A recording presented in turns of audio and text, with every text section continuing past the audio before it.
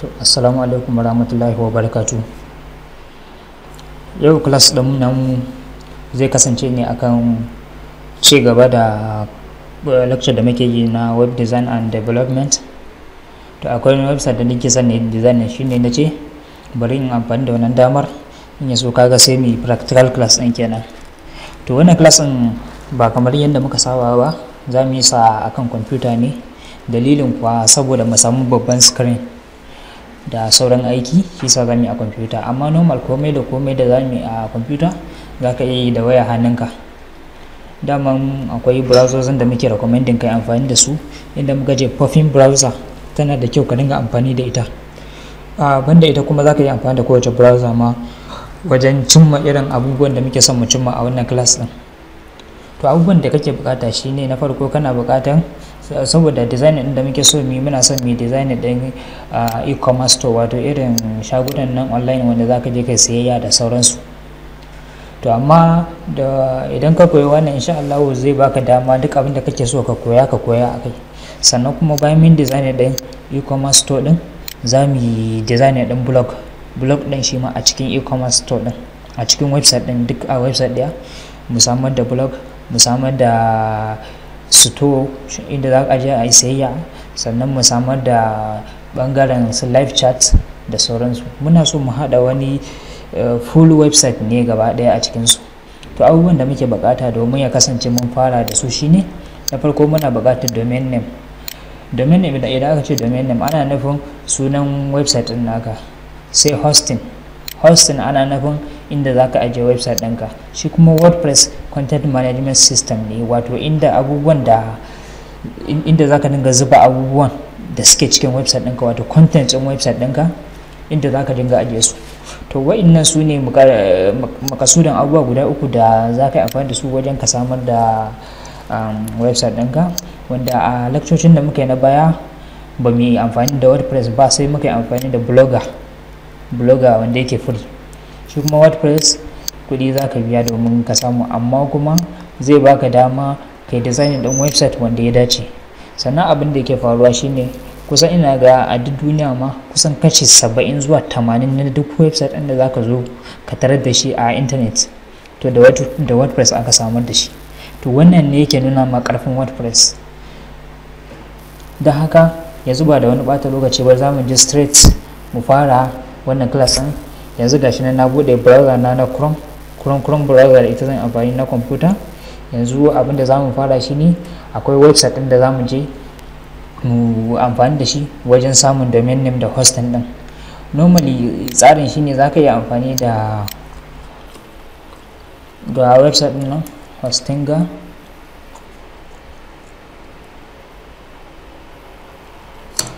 Bari mu shige shi a Google, zai kawo mana options kala-kala.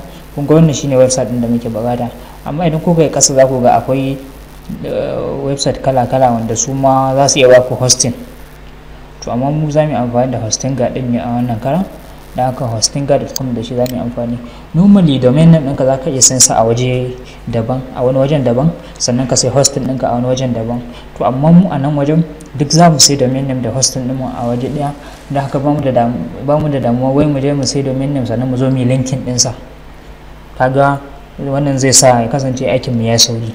To na farko abin da muke bukata shine, gashi mun zo website ɗin hostinga.com. to yanzu za ku ga nan wajen irin tsarukan da suke da shi. Suka ce web hosting ɗinsu yana kama tun daga $2.99 per month idan za ka biya. To abin da ya kamata ka lura da shi shine, za a baka free domain name. Kaga maimakon ka je ka sai domain name daban, inda haka biya hosting a nan wajen, to har domain name za su baka a kyauta. Ga sauran services ɗin da za su baka a kyauta nan. To yanzu abin da za mu yi shine, bari mu dana see all features. To yanzu kaga duk features ɗin da za mu samu a wannan gashi nan, wanda suka hada da tun daga kan storage da sauransu. To amma abin da za mu yanzu shine sai mu danna kan add to cart.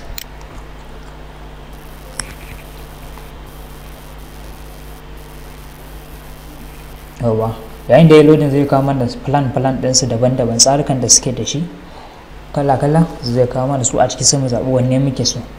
A baya mun ga na $2.99 per month. To amma a nan wajen za mu ga in akwai mai tsada sama da haka, in akwai mai arha. Yawa gashi ne yanzu ya kawo mana premium web hosting na kuɗi kenan. Za ka iya sayan wata ɗaya akan $11, wata 12 akan $2 kowane wata. Za ka iya sayan na wata 24 ko kuma na shekara 4, shekara 2, shekara 1, wata 1. Su ne damammakin da kake da su. To mu yanzu abin da za mu yi shine muna son mu sai na wata 12 ne, wato na shekara guda. Kaga kenan za su baka free domain for the first year. Yawa kunne a cikin wannan guda uku za su baka free domain name, inda har domain ɗinka, inda har hosting da za ka siya ya kai na wata 1. To a haka bonanza suke, normally suna caje 11.99 ne, amma kaga mu za su caje mu 2.99 a watan farko. To yanzu na yi select din wannan, bayan na yi select ɗinsa, kafin in yi gaba ya kamata ma in ga plans ɗinsa, amma zan gani a ƙasa ina ga na kamata in ga tsarukan nasa. Ina ga nuni don aka tsarukansa, bari kawai in sai shi. Da haka yanzu abin da zan yi shine ina son in adin ɗin email address. Da haka bari in tafa.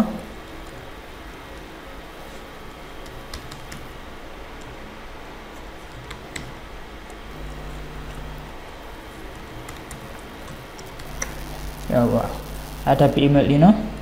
Yanzu abin da zan yi shine a nan wajen kun ga abin da zan biya gaba ɗaya, zan biya $35.88 na wannan shekarar kenan. Abin da zan biya kenan, har da domain name da wa'annan kaga da free za abin domain name. Hosting din shi zan siya 35.88, amma duk rago abin kyauta za su ban, wanda haka zai san in saving din discount na $108. Yanzu taxes and fees ɗina Najeriya na sa, amma zan iya canza wata ƙasar daban, ya danganta da ƙasar da kake so ka sa. It doesn't matter. Amma for the case of abin da nake so in yi, zan zaɓi United States a nan wajen, sai kuma mu yi gaba. Duk ga countries nan kala-kala a United States. Yawwa na kuwa shi ma United States ɗin ba tax ɗin. Ko yanzu abin da ya rage in sa sunana, idan zan yi payment.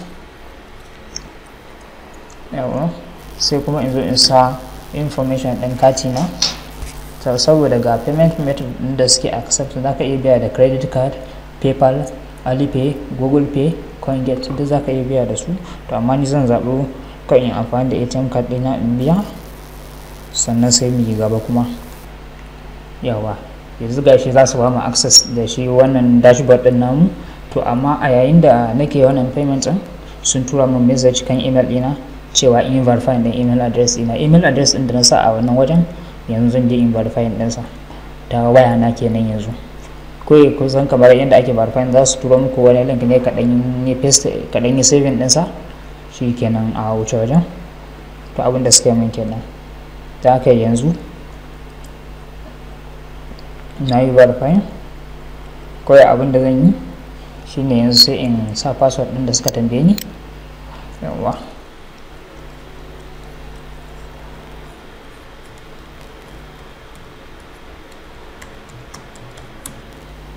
zira sa password ɗin, bari in confirm.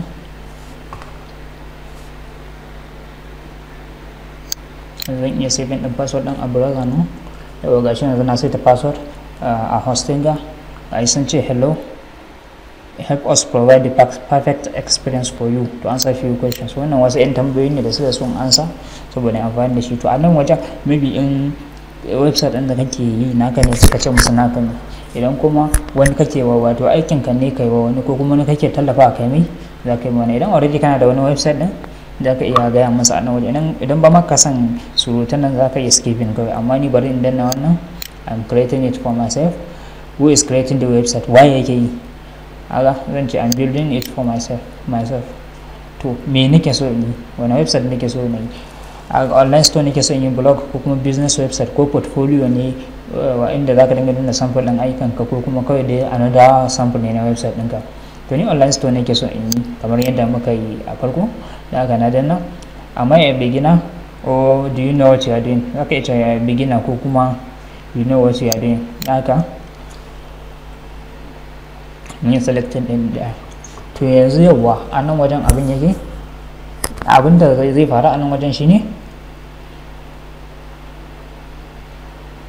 are you create a new website, start building your website with WordPress or other content management system, ko kuma transfer an existing website to Hostinger. Abinda nake so in shi ina son in creating din wannan website din ta hanyar amfani da content management system irin su WordPress. Da haka bari in yi selecting, yawa na yi selecting. To yanzu abinda zan yi shine ina me nake so in wani platform nake son amfani da shi. Ina son amfani da content management system nasu ne na Hostinger, ko kuma ina son amfani da WordPress ne ko kuma other platforms. Yanzu idan WordPress ne, need experience, yana buƙatar experience, more customization option, zai baka option na customizing. Sannan e-commerce plugins akwai available, akwai software daban-daban wanda zaka yi dora akan site ɗinka ta hanyar amfani da WordPress. Sannan akwai lot of tutorials da zaka samu online saboda su taimaka maka kai succeeding. Amma idan ka zaɓa Hostinger website builder, zaka yi abin cikin sauƙi. Sannan akwai design kala-kala, to amma dai Hostinger website is not advisable ma ka amfani da shi, amma sun yi haka ne su ma saboda a san sun tsaya da kafa su. Da haka mu za mu je mu amfani da WordPress. Haka na danna select, yawwa. To yanzu abin da za mu yi shine email muke so okay, yanzu abin da za mu yi shine you will use the details to access the admin area, administrator area ɗinka. Wato tunda a WordPress kake so ka ɗora site ɗin naka, to dole za a baka kamar dashboard ɗinka na zaman admin da sauransu. To don haka yanzu bari mu danna continue. Yawa na save ɗin website ɗin, yawa. To yanzu already ka riga ka haɗa dashboard ɗinka. Add plugins to your website. WooCommerce plugin kake so ka amfani da shi, Monster Insight, me duk za ka yi haɗa wannan plugins ɗin. Amma mu abin da za mu yi shine muna buƙatar mu amfani da WooCommerce ɗin nan, amma abin da za mu yi for now za mu skipping ɗinsa. I will manage my plugins later, da kaina zan je yin kayana ba sai kun gaya min ba. To next me za ka yi? Template, ga template nan kala-kala da za ka iya a website ɗinka da za ka iya sawa. Amma abin da za mu yi shine mu za mu skipping, an jima ma yi template, yawa. To yanzu abin da suke cewa mana muna so mu claiming, ka kuma ta a baya sun tambaye mu domain name, idan muna so za su ba mu a kyauta. To yanzu dama ta yi wanda za ka amfani da wannan damar taka domin ka samu domain name.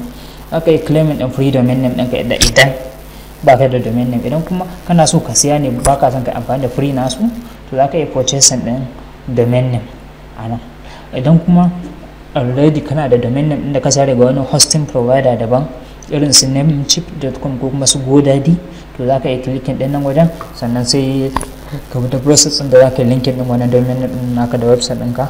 To mu bari mu zaɓi mace wanza, bari mu amfani da claim a free domain name. Da haka na danna select, yawwa. To ina danna select, kun ga nan ya kama enter your desired domain name. In zaɓi da irin domain name ɗin da nake so. Su kuma idan akwai, kamar yadda idan kana register da Facebook account, idan akwai za su gaya ma wannan username ɗin is available, wannan username ɗin is not available. Na sanan kana da daman ka sa prefix da dama .store, .space, .com, .net, .me, to mu za mu sa .com ne. Yawan mun sa .com. Yanzu sai ka zaɓi irin domain name ɗin da kake so. Da haka bari in gani za su ba mu wannan.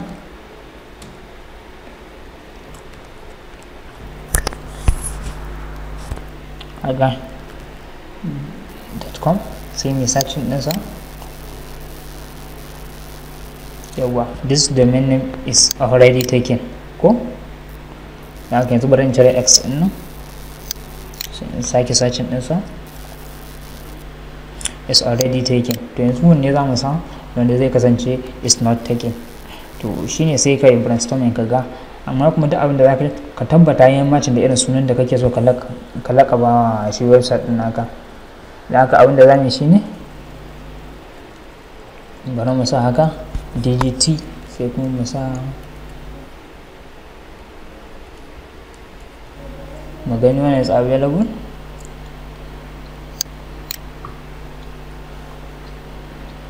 shi ma dai is already taken. To wanne suke so mu sa? Bari mu cire s an. Wato muna neman domain name ɗin da yake da wahala kenan, da haka sai mun tabbata brainstorming har mun samu wanda ya dace.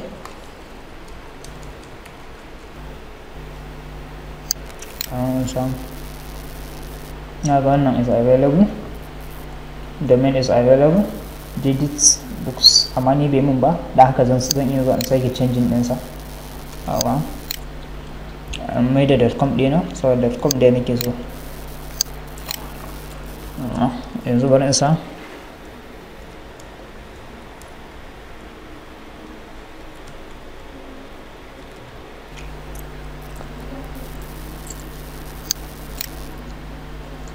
yawa, wannan ma ina tunanin zai zama available yawa, to ina ga wannan za mu iya ɗaukan sa,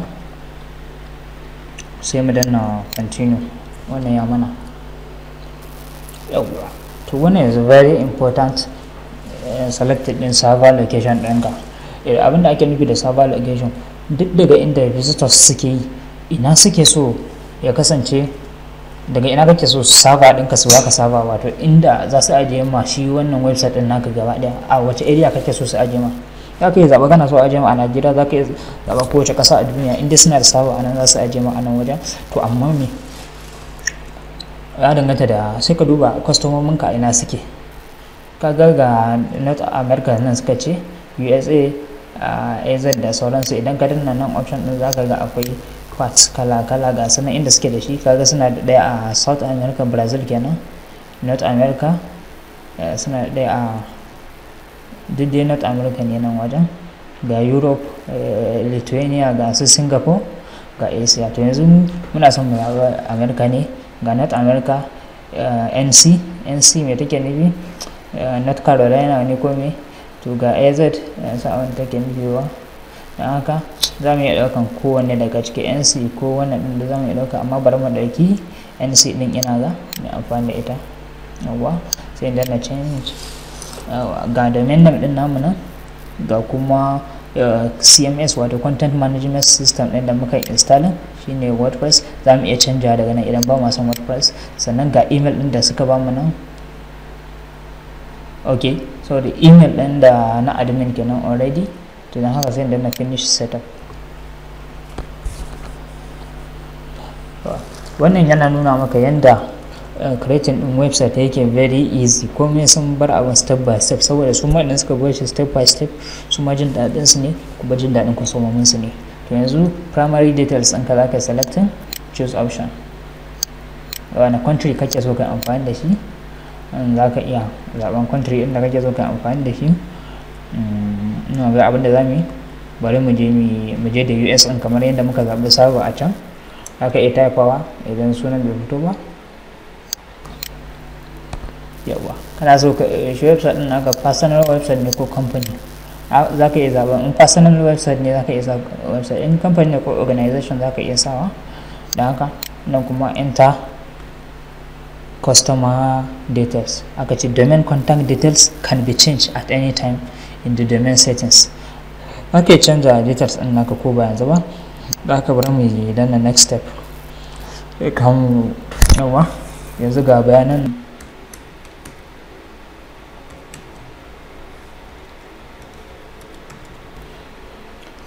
Yawa, wani region muke so za mu yi ɗauka,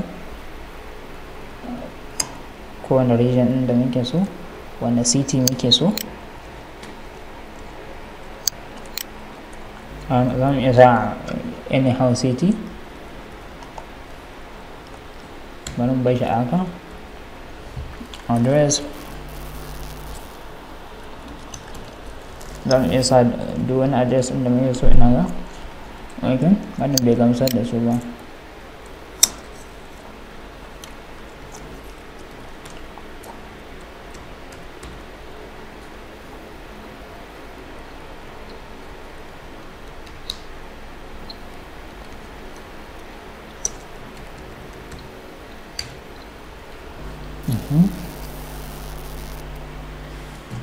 Okay, sorry, nan ya sa red line, za mu iya sa lamba. Bari duba wani address ne ke son amfani da shi ne.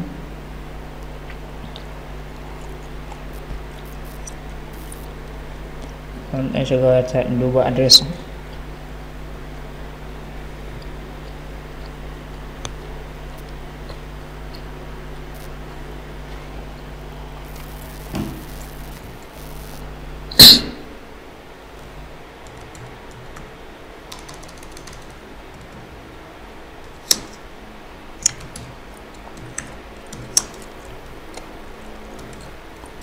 Yawa, yanzu sai in sa zip code ɗin da nake son amfani da shi.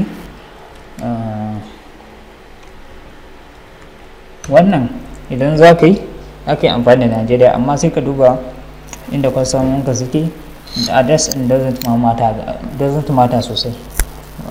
So yanzu sai phone number, amma ya danganta idan kana so customers ɗinka su iya searching ɗin business ɗinka ta ko'ina, sannan kana so duk mutane da suke so su yi research akan shi wannan kamfanin naka su samu access, to duk za ka iya cike komai da komai kafin kai wannan.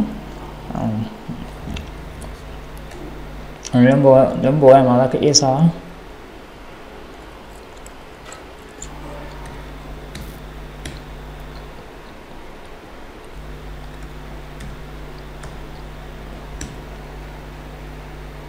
Yawa, sai ka danna bayan ka gama filling ɗin information ɗinka, finish registration. Address ɗinka ko daidai ne ko ba daidai ba, nan zai processing, baka da matsala da su. In dai wannan jan rubutun bai kawo to baka da matsala da su. Ga shi nan is being registered, ana mun register domin nan ɗina ne. Yawa, confirmation email sent. Yawa, to yanzu abin da za mu yi shi ne, bari mu ga SSL is installed automatically. Abin da suke mana magana shi ne security layer, wato protection na irin su HTTPS ɗin wanda zaka ga alama kwado daga nan haka, to ya zama ready ga website ɗin nan. Yanzu 78% yana ta processing, yana ta uploading, domin komai ya tara mana abubuwa tun daga kan domain na ɗan har zuwa hosting ɗin na WordPress ɗin namu da komai su zama intact. Yawa, gashi ne yana saita mana dashboard yanzu, preparing your dashboard.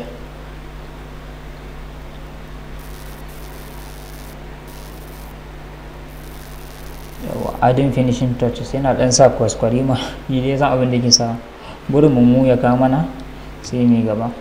Yawa, to well done, you are ready. Kun ga this is how easy it is ka samu website. Yanzu ka samu hosting, bari mu ba abubuwan namu. Ka samu domain name, ka samu hosting, ka samu WordPress, duk a wannan aikin da kai. Yanzu komai ya zama intact. What do you need next? Abin da kake buƙata next shine kana da options guda biyu. Make sure to complete the domain purchase to keep your website online. Already da mun biya kuma sun turo mana receipt, to da haka yanzu edit your website. Start building your website with WordPress right away. Ko kuma control panel, go to Hostinga control panel. Ba mu da bukatan control panel na Hostinga yanzu, amma idan ka je can zaka iya sake dan sassaita wasu abubuwan da kake so ka saita, amma zaka iya zuwa website din naka direct na daga dashboard ɗinka na WordPress. Aka bar mu danna edit website.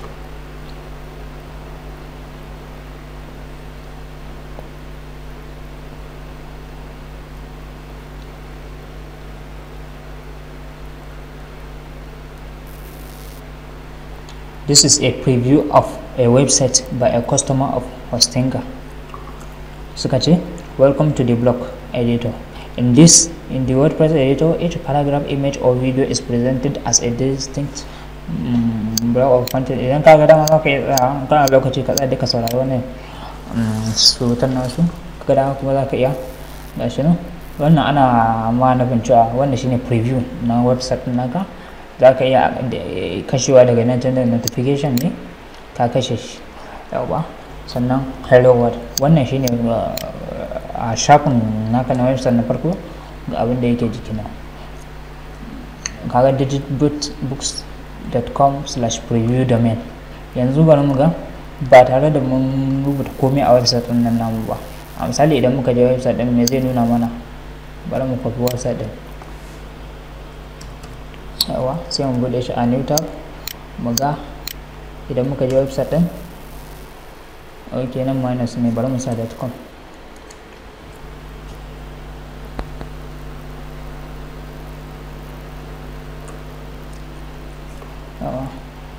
Kun ga abubuwan da suke kan website din nan ba komai empty daga wannan surutun wanda su kuke gani a kan nan wajen, a nan wajen duk abin da kai editing daga nan zai affecting a can wajen. Yanzu wannan hello world din bari mu goge wannan, mu mai da ita kamar guys haka, mu ga sai mu update. Yawa yanzu mun yi update, to bari mu je website din mu ga zai canja. Sai mu sake, kun ga da hello world ne gashi nan, sai mu sake refresh, kun ga canza hello guys. To kun ga wannan inda nake editing din nan yana reflecting a asalin website din, shi ake kira kamar admin area naka, wato dashboard ɗinka na admin, ko kuma in ce control panel inda na WordPress ɗinka, inda duk abin da za ka yi designing zai appear a website ɗinka. Don haka nan shi ake kira back end, wato bayan fage. Abin da kai a bayan fage shi zai fito a gaban website ɗin naka. To wannan shi ne ga alamun WordPress. Sannan kuma bari mu bi menu ɗin nan. Na farko nan ga menu ɗinka inda za ka ga duk wasu details ɗinka haka na website ɗin naka. Duk abin da ka yi a can za ka iya preview ɗinsa kafin ka yi updating. Sannan za ka iya mai da shi draft, ya saving as a draft. Gashi za ka iya mai da shi to public ko kuma ka mai da shi private. Duk abin da kake so content ɗin naka za ka iya yi. Ga sauran functions nan da features wanda za ka isa a website ɗin naka. Sannan nan wajen za ka iya danna domin ka ga post ɗinka, view post. Nan wajen plus idan kana so ka sa blocks, ga kuma tools idan kana so ka yi redo, undo da sauransu. To wannan shine gaba daya abin da suke kan website din naka. Haka yanzu abin da muke so mu koma shine bayan mu koma can asalin area tamu. Yawa to ga dashboard din namu nan ta kawo. Wannan shine da dashboard din namu na WordPress, wanda shi wannan post din gashi nan. Sannan nan wajen ga area wannan su ne duk abubuwan da zamu dinga amfani da su gaba da a shi wannan site din. Da wannan abubuwan zamu dinga amfani, wanda suka hada tun daga kan homepage din namu har zuwa inda zaka yi posting da wasu element da zaka sa na media, shafukan da zaka bude akan website din naka, da appearance on website din naka, sai plugins da zaka sa a website din naka, sai users inda zaka yi managing a website ɗinka, inda mutane su register su buɗe account da website ɗinka, ga tools, kayan aiki da sauransu.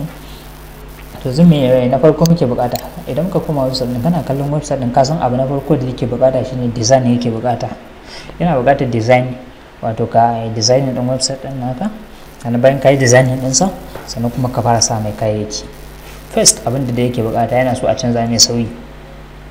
To don haka idan ka dawo ka shigo bangaren appearance ɗin nan, yawa sai ka fara zuwa kan themes, ko ka je editor in kana so kai design ɗin kayan ka kenan, kamar yadda muka a blogger, wato kai amfani da irin code ɗin nan na website ɗin, design ɗinsa aka yi amfani da editor. Idan kuma so kake ka yi uploading ɗin naka theme ɗin, to za ka yi uploading ɗin naka theme ɗin. Haka yanzu bari mu kuma kan themes ɗin, maga nan ga wasu themes nan guda uku wanda already sun zo akan shi site ɗin namu. Bari mu activating ɗin wannan, mu ga website ɗin zai canja ya koma.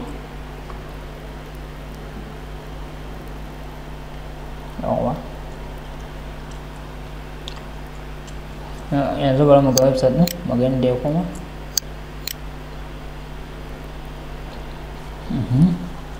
To ga team ɗin da muka san kun ga website ɗin ya ɗan yi kyau fiye da yadda yake a da. to idan ka dawo kan wajen sa themes za ka ga kana da damar kai adin din themes daban-daban a shi wannan website din naka.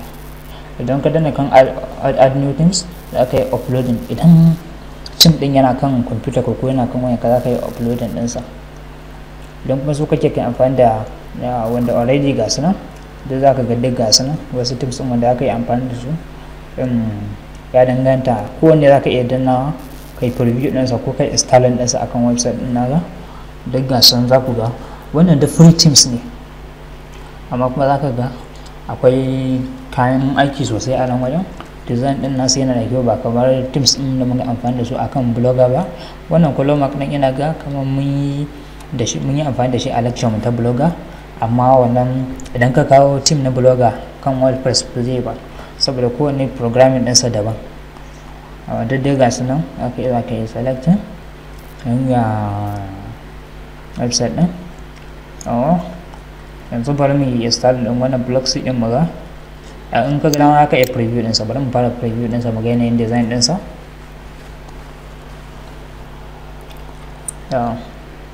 Wani lokacin idan har za ka sa aikin da kake za ka sa kai aiki sosai, to nuni ka tsaya kai amfani da irin themes ɗin nan masu kala sosai, saboda wasu za ka iya customizing ɗinsu su baka abin da kake so daga baya. Bari mu danna install, a gana installing ɗin shi theme ɗin kenan. Haka bari in jira. Yawwa ya gama installing. To yanzu me zamu yi? Idan muka je list na themes ɗin mu, yanzu maimakon mu ga guda 3 za mu ga guda 4, amma idan na ga dama tun daga nan ma zan yi activating ɗinsa. Bari in activating ɗin nasa an ga yadda website ɗin namu zai canja. Sai ɗin password ɗin da wannan preview ɗin. Yawa to yanzu ya dawo da mu dashboard ɗin. Bari mu koma site ɗin mu ga yanzu da muka sa blog setting ɗin ya theme ɗin zai yi. Bari mu yi reloading. To ina ga bai activating ba, da haka sai mun ƙara koma area tamu na theme ɗin sai mu sake activating ɗinsa haka, saboda ya yi login ɗina out. Yawa ga shi nan dai ya zo nan wajen. Bari mu yi activate ɗinsa.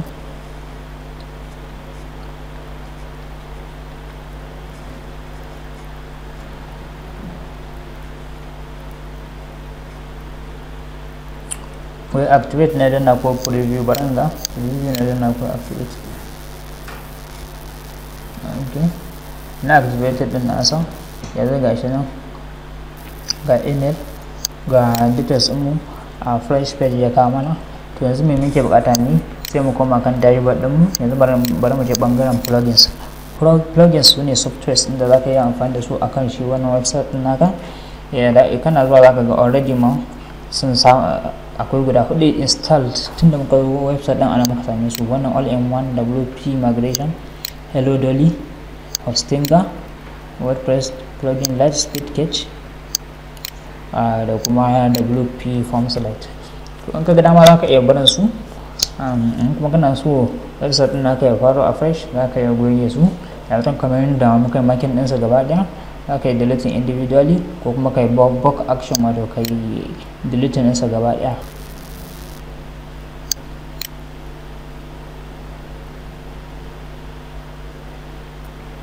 Na yi deactivating ɗinsu. Ok, idan za ka goge su sai ka fara deactivating kenan.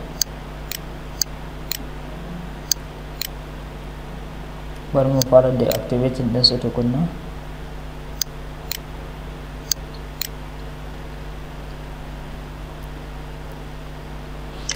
Min deactivating nasu yanzu kuma bari sai mu goge su. Sai ka fara deactivating sannan sai ka goge.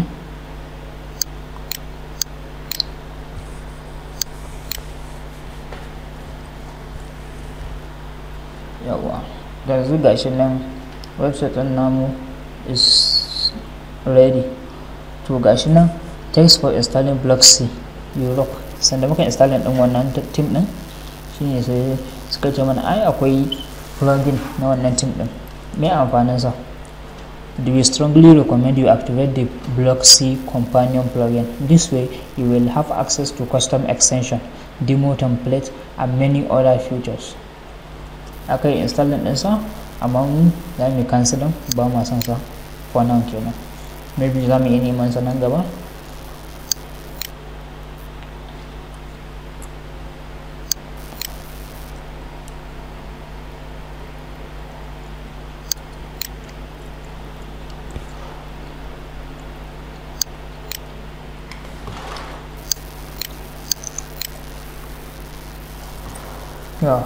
Yanzu abin da muke so shi ne muna so mu fara sa plugin. Yanzu normally ga website din namu is empty, free yake, ba komai a kansa. Yanzu abin da muke so mu sa shine mu fara sa plugin a kansa. Shine mu danna kan plugin, add new. Kun ga nan ga kasuwar plugins na WordPress, duk anan wajen za ka zo ka samu plugins kala-kala sai wanda kake so. To amma mu wanda muke so mu design, muna son mu design din website ne na e-commerce. Tunda website muke so na e-commerce, wato online store ko kuma in ce online shop, shago na online, za mu zo mu zaɓi wannan plugin din da zai mana wannan. Plugin din da zai mana wannan abun shine WooCommerce plugin. Ka kuma da mun gansa a baya sanda muna installing din WordPress, mun ga WooCommerce din, amma sai ba mu yi installing din sa ba. Mun bar shi ne saboda komai mu bi shi step by step. Yanzu spelling din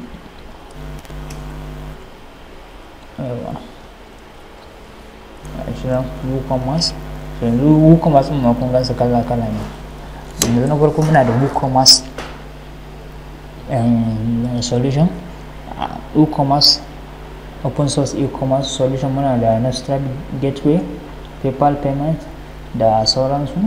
Akwai dai WooCommerce plugins kala-kala, amma wanda muke bukata yanzu shine wanda zamu design din online store. Don haka wannan wanda muka yi clicking duk da network ɗin bai bari ya buɗe ba, shi muke bukata. Don haka zamu je mu install din sa.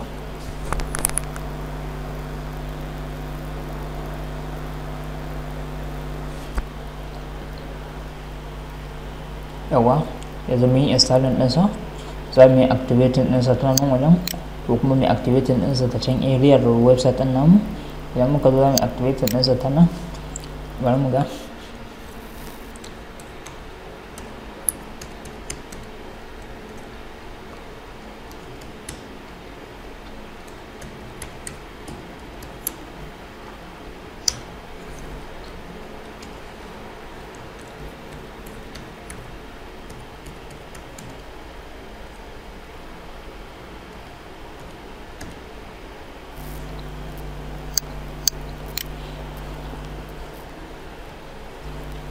Sun me yasa yake ban wannan matsalar ba, amma yanzu kai bari mu koma ba. Idan muka install din plugin, kawai sai mu dinga activate din sa ta can work area din namu. Gashi nan ya zo, daga nan kawai sai mu activate din nasa.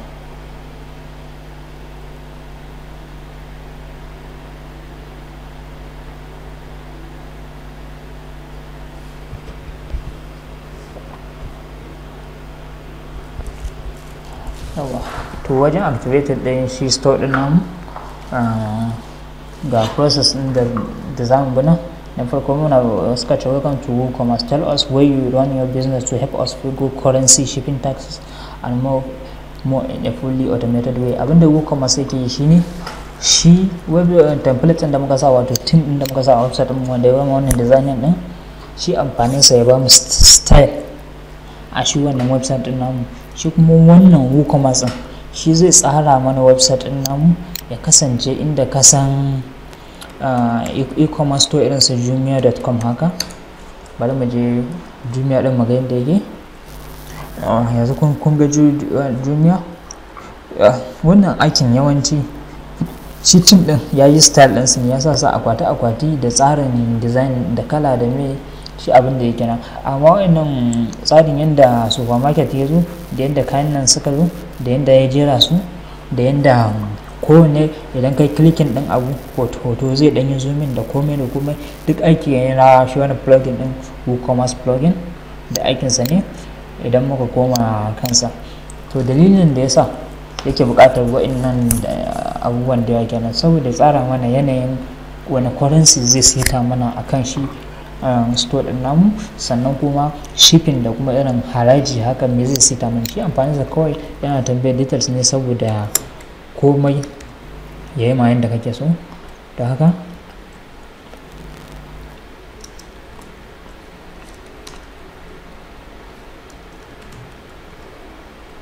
musa United States daga sannan, amma in ka zaɓi ƙasar da kake so da yamnatin, in kana ya danganta da inda kake tunanin kwastomomin ka za su so, sai ka sa wanda ya dace.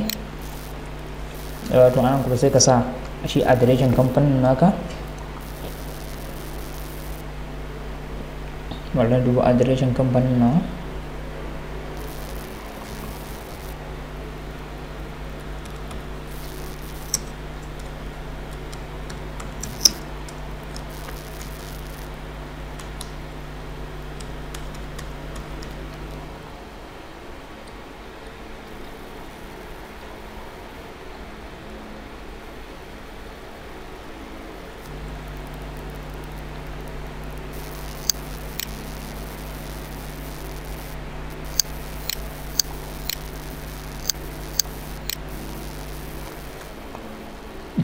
Wannan abubuwan da ya kawai formality ne.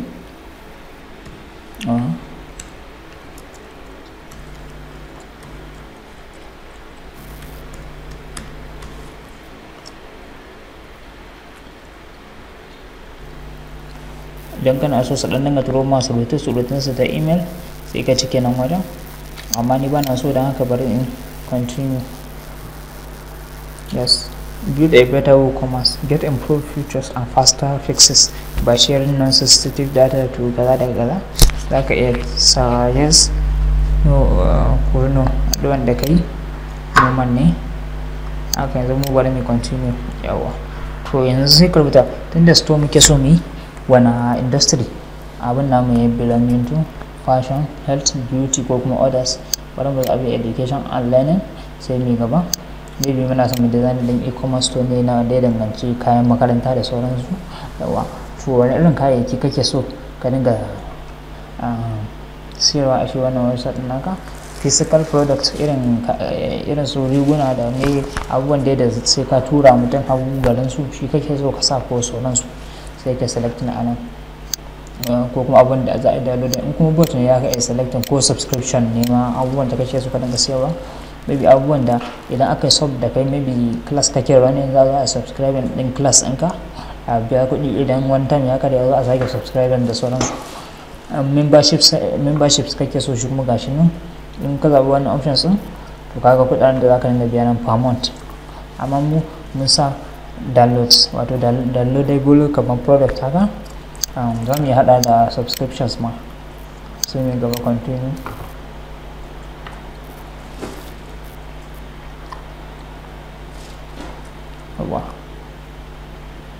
Tell us your business.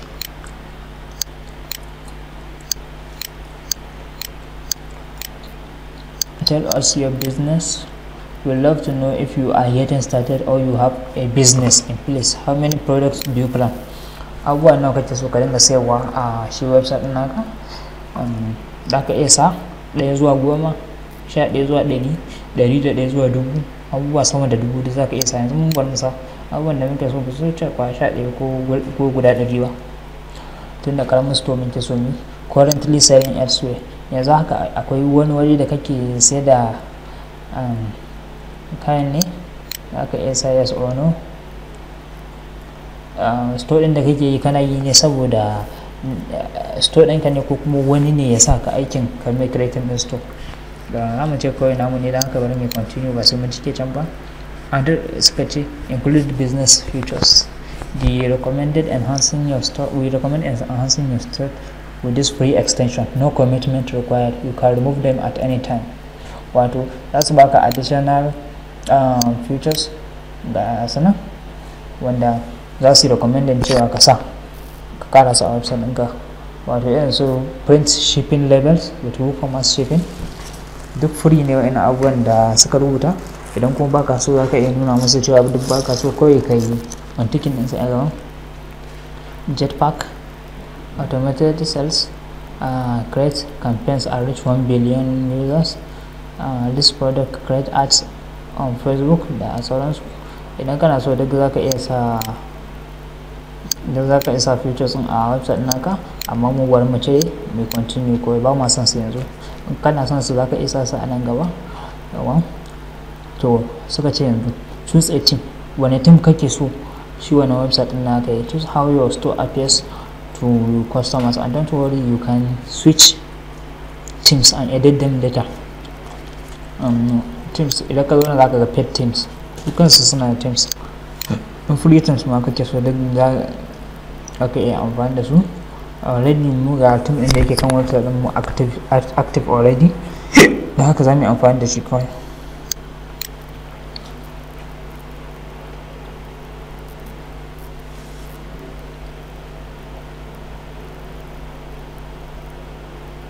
Yawa, alhamdulillah, yanzu mun gama saita shi e-commerce plugin. Welcome to digitbooks.com preview domain. Follow this step to start selling quickly. Yanzu abin da za ka yi shi ne, inda ka sa WooCommerce plugin, yanzu abin da za ka yi shi ne, kana so ka fara sai da kaya a website na, aka iya fara added in product, sannan kuma sai ka tsara product ɗin naka, ka samu su payment, amma akwai haraji da kake so ka sa, za ka iya sawa tax da sauran process ɗin. Da yanzu dai mun yi mai wahalar, sannan duk adadin mutanen da suka sai abubuwan ka dai za ka gani akan nan da sauransu. Yanzu website ɗin mu ya zama ready. Abubuwan da za mu yi duk za mu bi su bayan mun yi adin ɗin product a shi wannan website ɗin namu, insha Allah. Sai kuma mu bi komai da komai duk mu yi a shi website ɗin namu. Yanzu kun ga muna sa shi wannan team ɗin na muna sa plugin na WooCommerce, ya ƙara mana wannan abubuwan irin su check cart, ya sa mana cart, yawa, sannan za ku ya sa mana check out. Idan mutum zai yi check out, ya sa mana account, ya sa sample page, ya sa mana shop. Ga mai account na abubuwan da ya sa mana a account, dashboard ɗinka, order, subscription, download ɗinka, address ɗinka, account details da logout. Kaga, which means ya shi WooCommerce plugin ɗin nan ya ƙara maka wasu features tun daga yanzu, tun kafin ka fara saka kaya a website ɗin naka.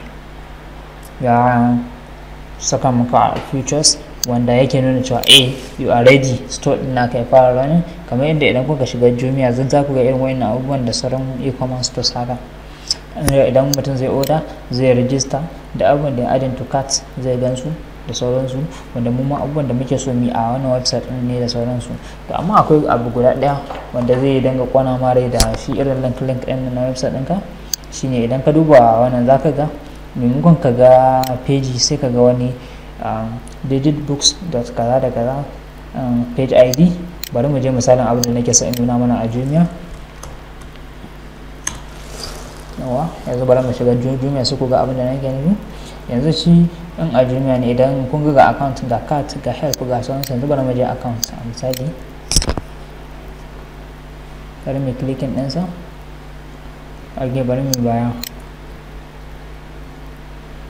mu je kamar wani fatsin maybe mu danna Coca-Cola drink ɗin nan, mun da danna, kun ga ya kawo mana Coca-Cola drink, sunan product ɗin exactly shi ya kawo mana a nan.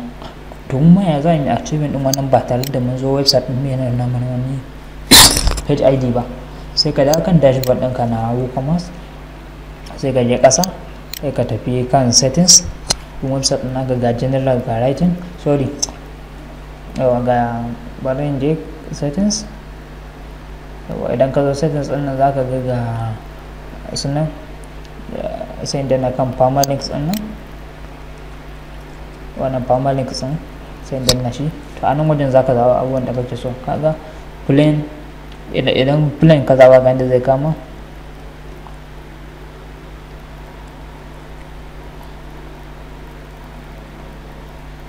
a ƙarshe zai kawo maka wasu pages kamar da yadda ya kawo mana, ina ga anan page id gashi nan kamar haka ya kawo mana a ƙarshe. Kuma nan ne ga yadda zai kama, zai amfani da ranar da kai posting da kuma sunan da ka ba abin. Idan kuma kana so ko yi amfani da post name ne, sai ka zaɓa nan wajen kamar yadda duniya suka yi. Kaga mun zaɓi post name, da haka website ɗin namu zai zo slash post name ɗin ne. Haka yanzu abin da zamu yi sai mu zo mu saving ɗin function ɗin, amma kafin mu yi saving ɗinsa akwai ga wasu ƙarin bayani wanda a nan za ka ware category da sauran abubuwa da za ka iya ware komai da komai. To yanzu mun bari mu danna save changes, sai mu kowa mu ga yadda site ɗin namu zai koma tun daga yanzu. Yawa kaga permalink structure updated. Yanzu bari mu zo, amma da din ya dinga kawo mana page id, bari mu yi reloading.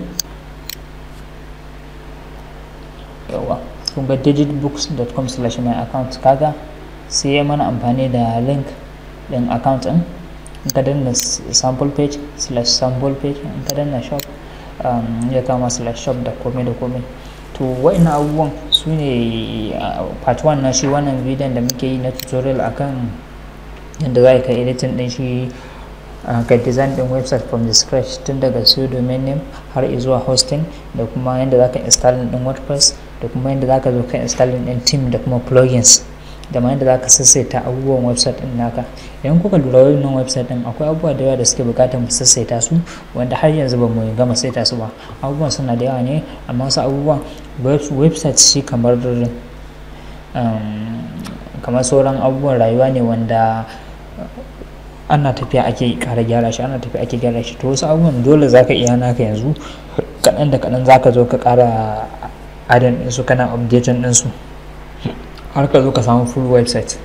Amma for the start da duk abubuwan da kake bukata a website, wa'annan su ne basic abubuwan da kake bukata ka yi.